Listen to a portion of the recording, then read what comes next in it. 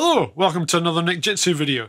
Today I'm going to be looking at another video that I posted a few days ago, Two Tribes by Frankie Goes To Hollywood, and if you haven't watched it yet, links in the description down below. And ever since I put it up on Tinternet, I've been bombarded by an email from Mrs. Edna Scrobes, who says, "Dear Nick, is that really you playing all the sounds on Two Tribes on your video? Is it live? What manner of witchcraft is it? And do you think it's a coincidence that the Cold War finished just as global warming was starting?"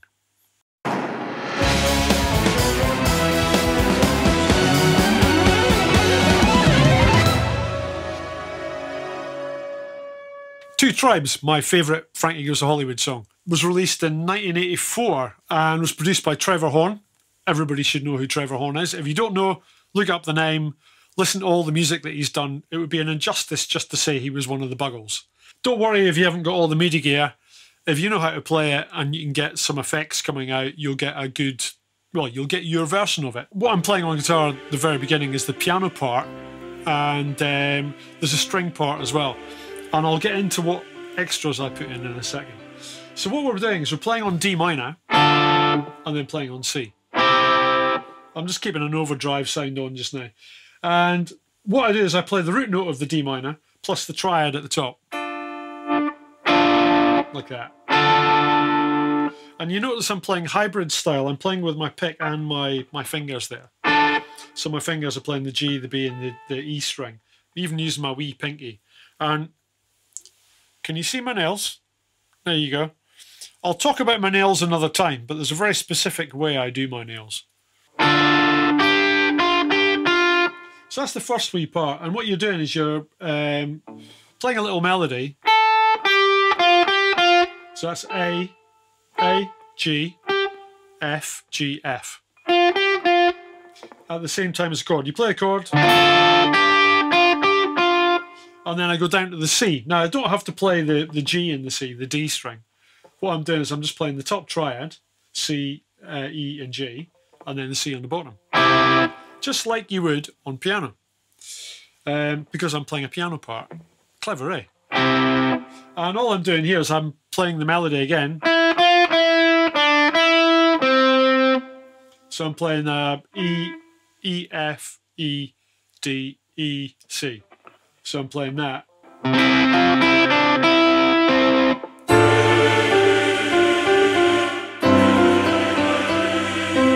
Purely by accident, I decided to put a kind of Russian choir on there. It's a really nice sound. It's from Soundiron, and it's called Requiem Light. And I got it for another track that I'm going to be releasing on a new album, where I needed a kind of gothic choir and some Latin phrases and all that kind of thing. I'll do a video on it sometime because it's a really good synth, and it's relatively cheap as well.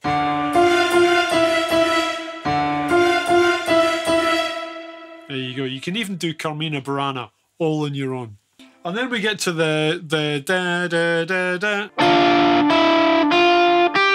And I've got that little melody F, E, F, G. When I go down to the C, I'm playing a C sus4.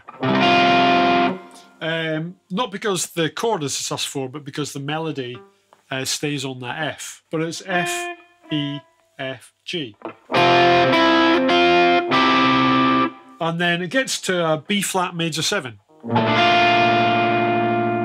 And I'm barring it because you have to play the same melody again.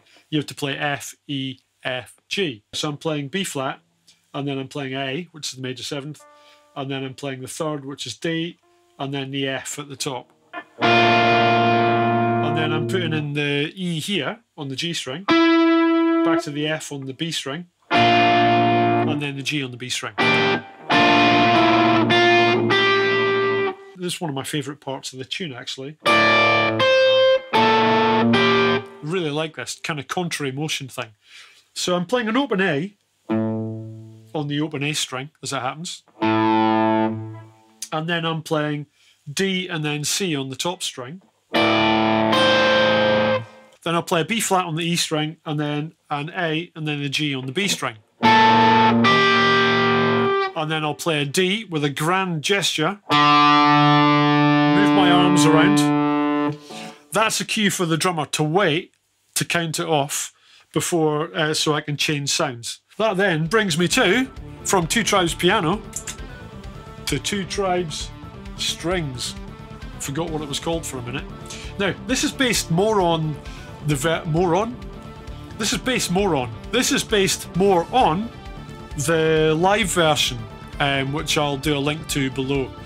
When our singer Barry from the Lee Aaron band, not that Lee Aaron, decided he wanted to do it, he wanted to do this version, and I said, but there's loads of strings and stuff in it, and he just went, don't let that worry you. It took a lot of working out to work this one out. So let's start with just the guitar part.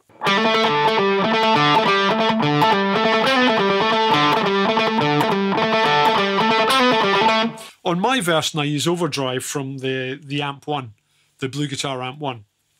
Great amp. And I play the riff ever so slightly differently.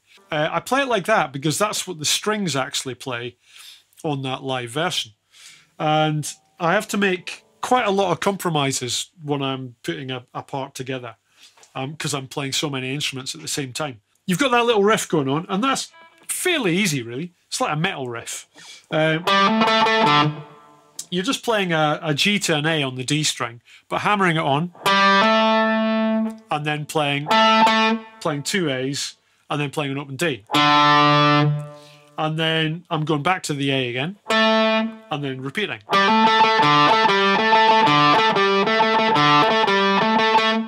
And then the very last time, I'm playing on the G, I'm playing C, B, and then A, G, yeah, finishing on the G. There you go. But what I try and do,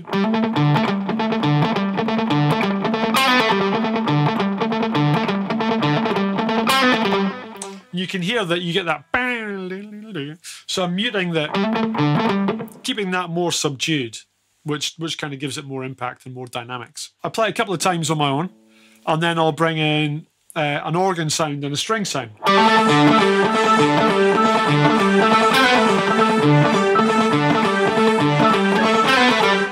Like that, and play it a couple of times with that. The organ's just a stock organ that's in Logic. It's one of the B3 organs. And I use my garritan strings, the Garritan Personal Orchestra 5, I do believe.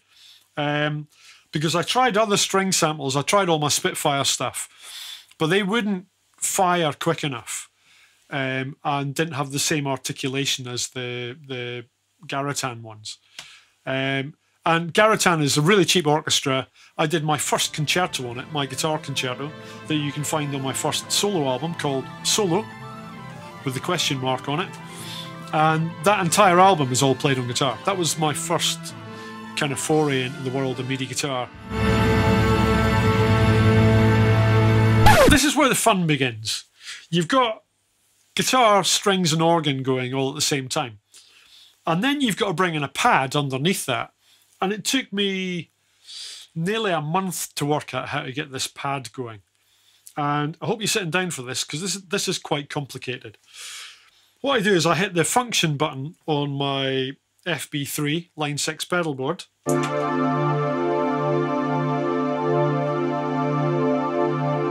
hands. You hear that?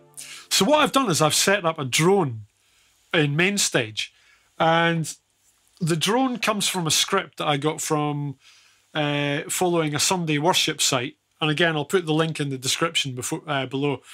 There's loads and loads of resources and videos and things like that that teach you all the aspects of main stage and all the little hidden secrets. And one of the little hidden secrets is a thing called scripter. And somebody's written a script that makes a drone. You get to choose the note of the drone. And what I've done is I've chosen the note of D. And then you go into the MIDI effects in main stage, and you add the chordal trigger. Whenever I trigger the drone that's on D, it will trigger the chord of D minor 7. So there's two chords in Two Tribes that you need. You need the D minor 7 and you need an E minor 7. How do I get the drone to do to go up to E minor 7? I could put in another drone, but then that's the footwork involved in that was mental. And remembering where it is in the heat of battle when you're kind of working out, you know, what sound you're on, what instrument you're playing. You've got lights going at you from all directions, a singer over there, a drummer kind of, ah! The whole thing's just like too much for my tiny little brain. So what I did was I set up the drone on one pedal, and then I've got a pitch shifter on another pedal that goes up a tone and just takes the whole chord from D minor 7 to E minor 7. And then when I take my foot off, it goes back to D minor 7 again. So it kind of sounds like this. So D minor, E minor 7. So that's what I'm playing, with everything going at the same time.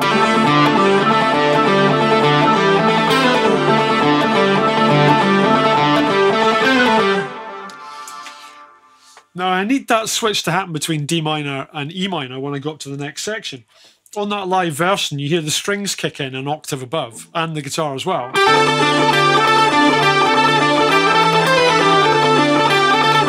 And the notes are the same. The way I play it is slightly different. So all I'm doing is I'm just playing G, A, D. But I'm actually playing every note. I'm playing every note this time because when I'm playing the strings, I need the strings to cut through and be articulate. So, and then it goes up to that C, B, A, G. So when you put that together, what you get is this.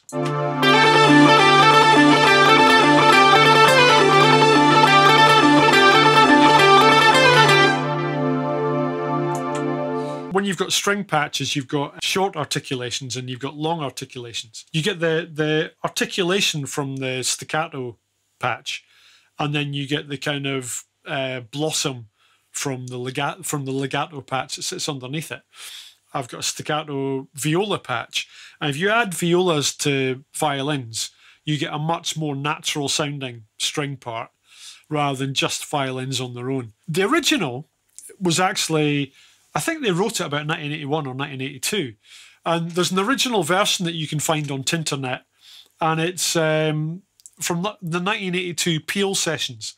John Peel was a really well-known DJ at the time, and he was a big champion of up-and-coming bands, and is greatly missed.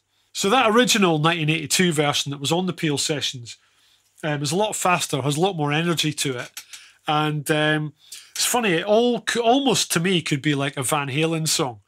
It might be fun to do a Van Halen version of that, if I can find the right singer. Dave Lee Roth, you busy? So on to the bridge part. This is the On the Air America bit, I think. I don't really listen to lyrics. They're not that relevant unless there's a guitar solo around them. What we've got... Again, I've kind of adapted this a little bit, just because I'm doing it so many things. But all I'm doing, if I take the synths, is just playing E string, C, D, C, D. There you go, there's your little hidden gem, your little Easter egg. And, at the time of filming, it's Easter. What were they thinking?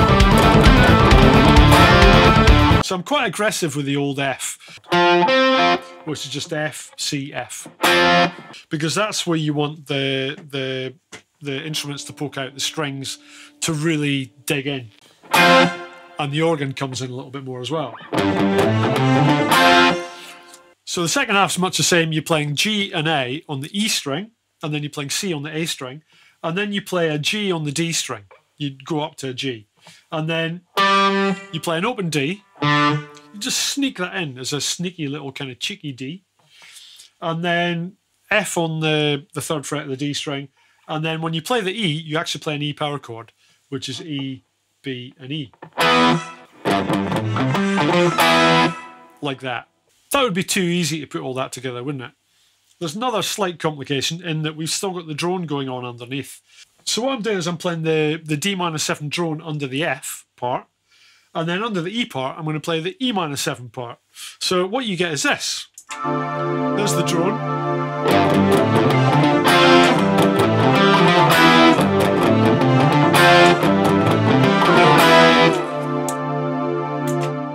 There we go. Cool, eh? You do that a few times, and then you do the F version. You go straight to an E, and then straight to a D power chord, which is D, A, and D. Dad. Ha! Hello, Dad. So you get...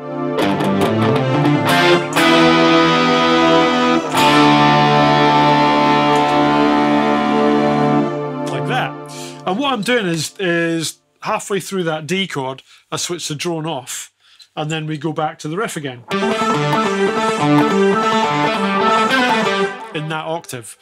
And then you've got to remember to switch the drone back on when you go back into the second verse. There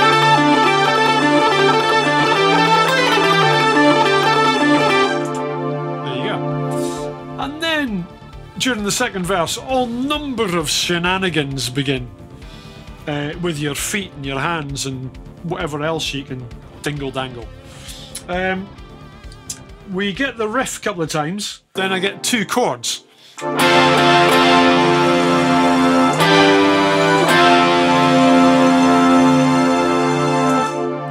What I'm playing is the top part of a D minor 7 chord. So I'm focusing on the C, F, and the A, and then going up to the kind of middle part of an E minor chord, E minor 7 chord, which would be the D, the G, and the B, and then back to the D minor 7 again. But I'm doing the same in the drone as well, so you get that.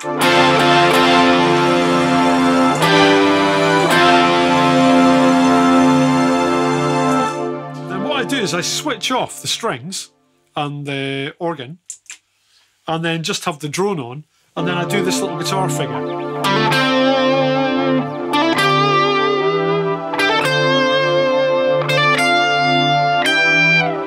Like that. And it's quite simple. It's a little bit different from the record again, because I'm just doing so many other things. All I'm doing here is I'm just playing a G, A, and a C.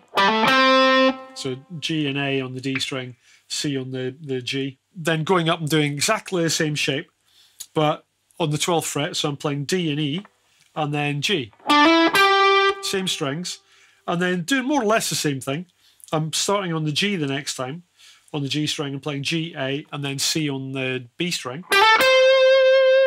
And then back to the original kind of pattern, but on the B string, and I'm playing C, D, and then F on the E, and playing the D on the B string. And then we're back to... While I'm doing that though, I've got the drone going on. So I've got to remember and change the drone at the right part. So with the drone, without the strings and the organ, it sounds like this. You kind of go 1, 2, 3, 4.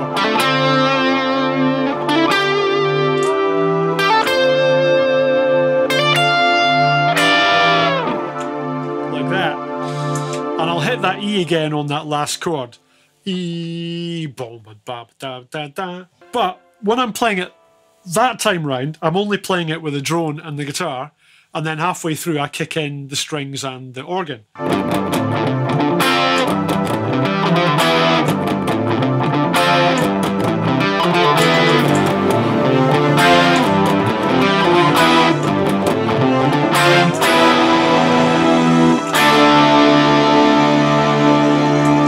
So it's like a dance step.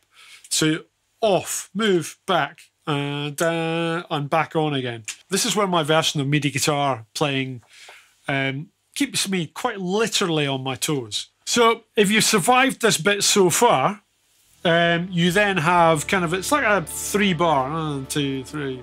It's like one extra bar. Then we move on to this weird middle section, which reminds me of the old Roger Ramjet theme tune. And what we end up playing is almost like playing a nursery rhyme. I'm playing in this short strings, long strings, piccolo and flute, and xylophone, and guitar.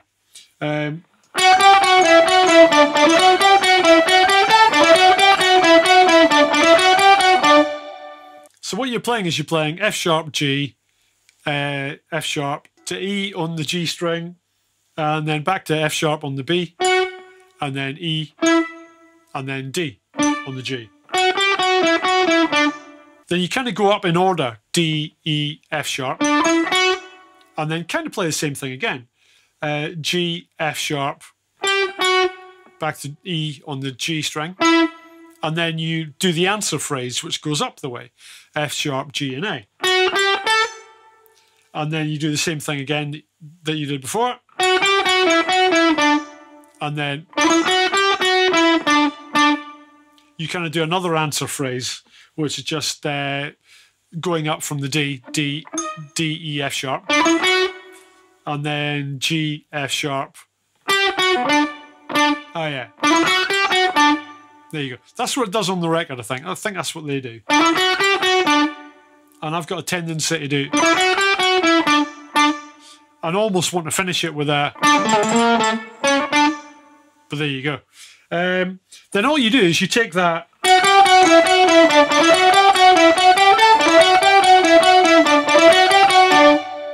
and then you move it up 12 frets and do exactly the same thing.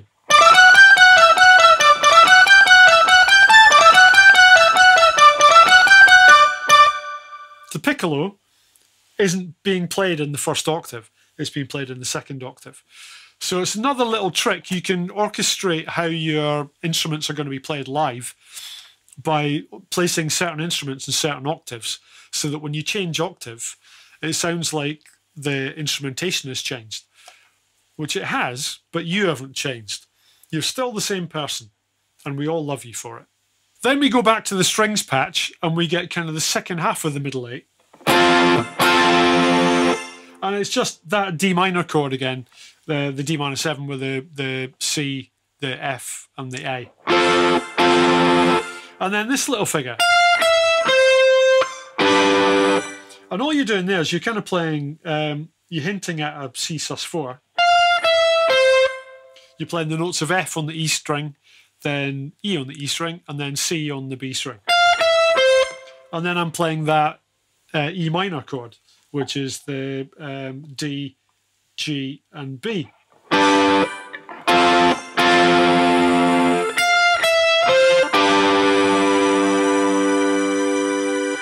The second time round I do that, I put on the drone and I do exactly the same thing.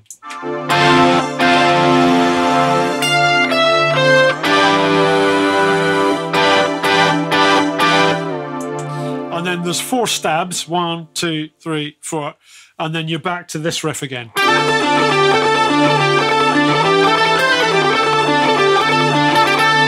And then there's a little kind of figure in the middle of that. And what I should do is stick on some brass at this point, but I just run out of feet. But the figure that you should be playing is, all I'm doing there is I'm playing A, G, A, and then I'm playing a D power chord backwards, D, A, D. So D on the B, A on the G, and then D on the D. Like that. But I play it slightly harder. What I'll also do is I'll put on my T-Rex Molar overdrive. That just kind of lifts the sound a little bit. As opposed to, when I put the Molar on, the guitar then goes bing out to the front and then comes back in again and becomes one with the orchestra. So after that verse, you then go back to the original riff, down an octave. But this time, the chords are changing underneath. And what you're doing is you're playing 1 bar of D, 1 bar of E minor 7. So what you get in this part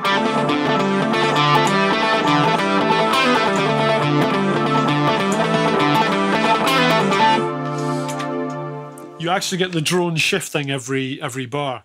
And then you end on a D. At that point, I normally do a little dance because I'm a fabulous dancer, but I'm waiting for the singer to come back in with, and we're living in a world of sex and drums and repeats and strikes and high fuel costs and all the things that went on in the 70s. I think that's the lyrics anyway. I don't listen to the lyrics, like I said. But funnily enough, the minute I hear sex, I play a B. And then I play a C. And then you'd think I'd play a D, but I don't. I just tease you and I play a G instead. At that point, I've got to get the drone back on, but with no instruments. So the drone. Back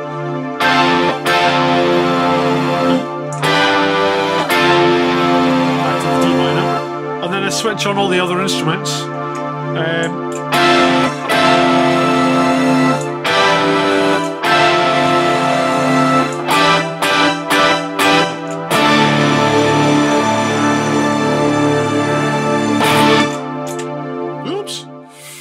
All I did there was I played, when I switch on my instruments, again, the strings and the organ, I'm playing a D minor, but it's a D minor 9 because it's got the E at the top. And then go to an E minor 7, but with an E at the top. And then back to the D minor 9 again. And then up to the E minor again for 4 times, 4 stabs. And then the very last chord I play is just the D power chord. But I spread it over 3 octaves. So I'm playing an A and a D, then an A and a D, and then an A and a D. Like that. And what I'll normally do is I will do the old, the same trick I use in Jump all the time.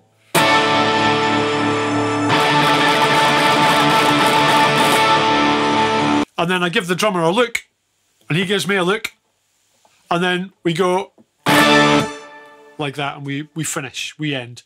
And then we can relax, which is actually the next song that we do. And I'll do a video on that, if anybody's interested. So as you can see, it's quite an involved piece to play. Technically, it's not really that difficult, other than you do have to be quite articulate to get the string sounds working properly. And you've got to hit the right note with the right hardness at the right time. And that's what makes it difficult to play. That and all the feet that you've got to do. There's a lot of foot changes in this. And they have to be done on specific beats. If it was just the guitar part, it'd be so easy. But then all the stuff I play in the Lee Aaron band and various other bands would be so easy if it was just guitar I was playing. And to be quite honest, I get bored very easily when I'm playing pop stuff. This gives me that kind of extra little challenge. And it also cuts down the numbers in the band, so we get paid more. The other thing that makes this song possible to play live is the Line 6 FBV3. Since I've got that and got to grips with it, that's been brilliant, absolutely brilliant. I'll do another video on that if anybody's interested, because that's been a bit of a game changer, that one. So my guitar sound live is relatively simple compared to all the synth side of it. It kind of has to be. What I've got in the guitar sound is I've got a wet dry rig, and the dry part is the Bluguitar amp 1, and that goes out the Black Star speaker cabinet. That's a dry signal, but with a 16th note delay on it, like a really kind of short delay. And then on the other side, it goes into a Palmer Power amp, and then that goes to a CL80 cabinet, and that's my wet effects. 1, 2, 2. So that's a quarter note delay. So when you get the 2 and you start playing the whole thing together, it's a much bigger sound. It's a massive sound, and you get that.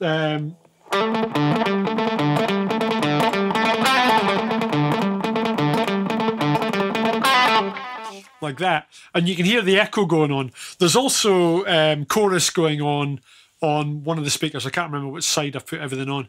If you want to see the full version of Two Tribes, like I said at the beginning, I'll put a link below. That is me playing live. All I've done is I've put in a bass part and a drum part, and that's it. Everything else is played live, just like I've shown you.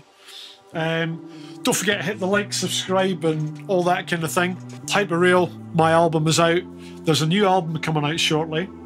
It's more synth based and quite different to what I normally do. So keep your eyes and ears peeled for that. And from me, and from whatever part of a hippopotami this is made from, Slanchava. See you on the next one.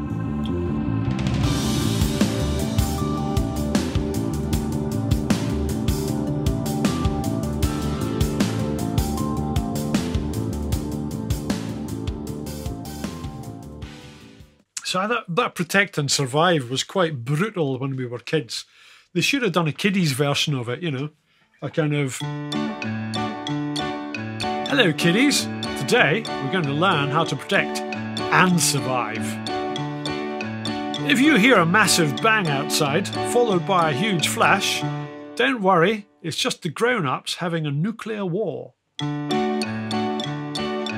If you haven't been burned to a twiglet, get all your furniture, stick it in a big pile, and with the rest of your family, hide underneath it. If your gran dies, don't forget to put her in a bag and leave her outside for the refuse collectors. Just make sure it's not a plastic bag because that's bad for the environment. Stay under your furniture for at least 2 weeks for the radiation to subside. Then you can come out, eat your family pets, and then you're either going to die of radiation or die from malnutrition because there'll be no food. Sleep tight, kiddies.